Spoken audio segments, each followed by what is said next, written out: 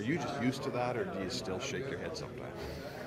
Oh, that's impressive. I mean, he beat 4 guys clean from the hash marks of his own zone. So it's just impressive speed what he can do, and do that from top of the hash marks to top of the crease. That's impressive to beat 4 guys like that. Connor's a special player. I mean, some players are really gifted, and him and Crosby are very gifted players, and that's why they're right now the 2 of the best players in the league right now. And it's just fun to watch, and we're happy to have him on our team, certainly, and we're happy to have him our captain because he's the guy that drives the bus for us all year, and he proved it again tonight that not only is he a leader, but he's a leader on the ice. He brings intensity every night. He creates offense for himself. He brings energy every night, and when he does that, every line's going.